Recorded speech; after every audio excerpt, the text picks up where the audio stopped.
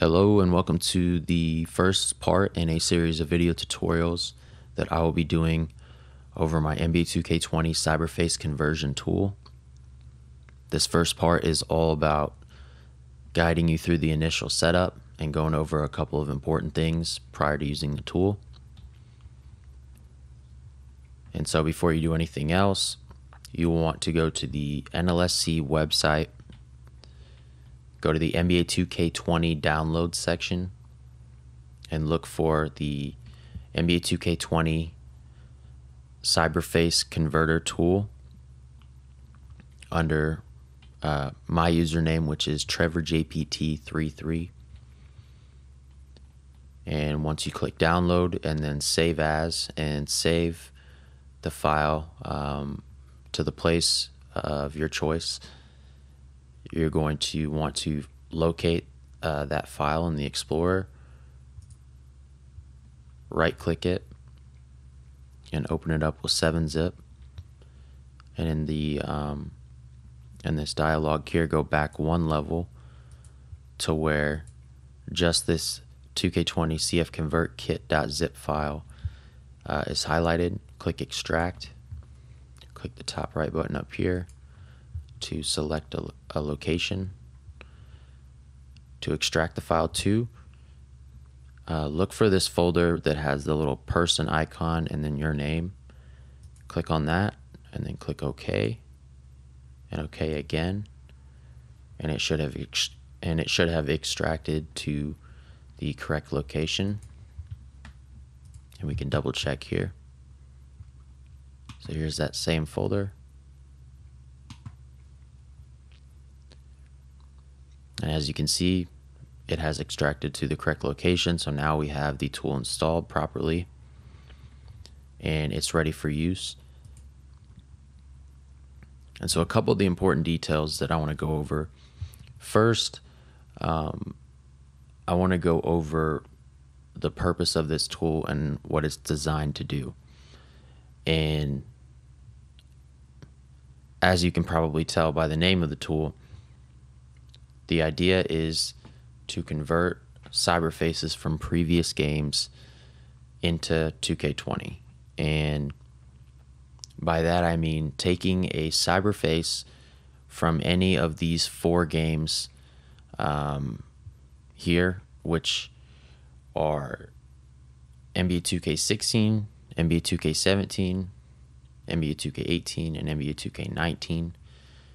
To take a cyberface from any of those 4 games and convert it into NBA 2K20 to where you can see it and you can use that player in game. And so just these 4 games are supported. Any other previous games are not supported by this tool. And the process may differ slightly for each of these games.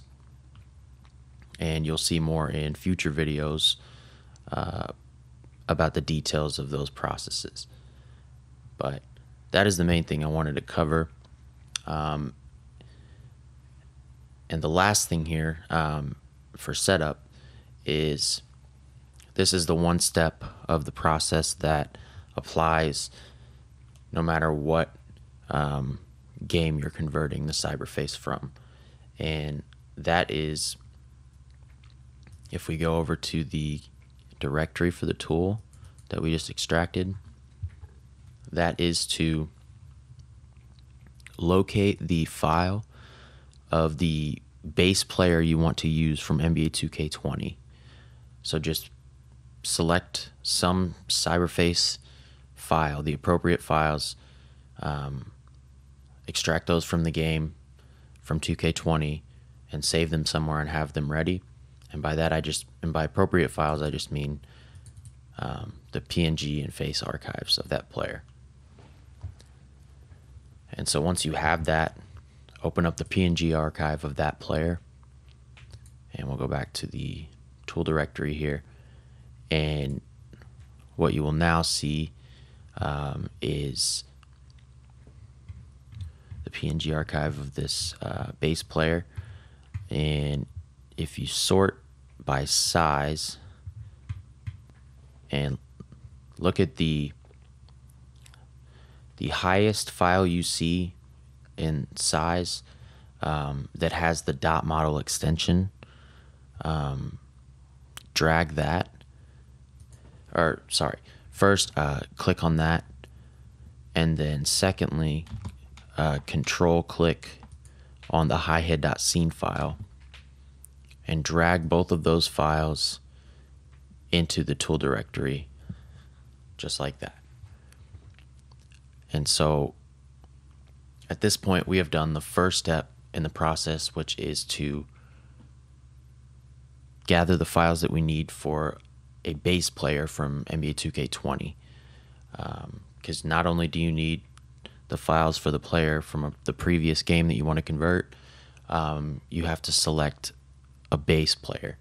And so we have done that. We've got those files extracted and saved somewhere.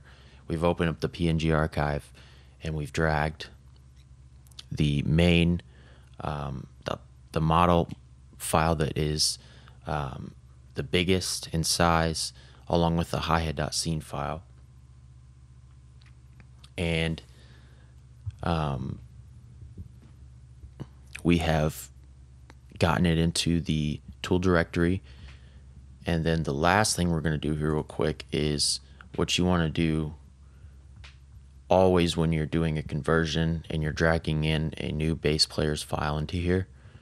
You always want to go in and delete all the LOD information from this hihead.scene file. So what you can do is you can type in binary, go to the find window, and then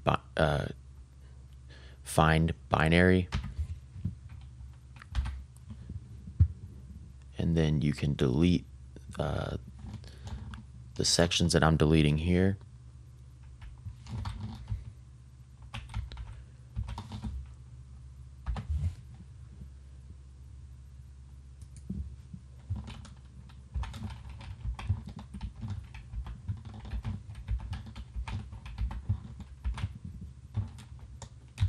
Like so.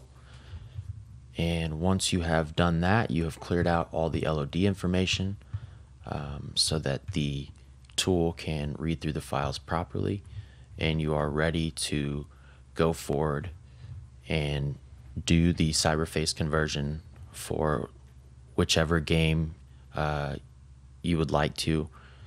And for instructions on how to do that,